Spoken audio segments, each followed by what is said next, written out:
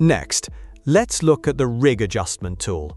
This is useful for correcting issues like a character's arm clipping into their body, or as seen here, a shoulder joint that is overextending.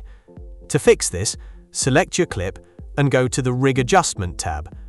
The manual offset sliders give you precise control over the rig's rotation. We can use them to adjust the shoulder into a more natural position.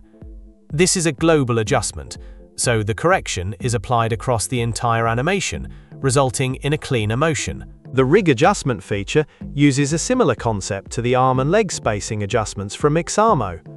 With Marionette, you can apply these global offsets to any joint on the rig, giving you complete control over your character's final performance. To adjust the character's overall height, select the root controller on the floor. You can then use the up-down slider to fix issues with ground contact, such as floating feet.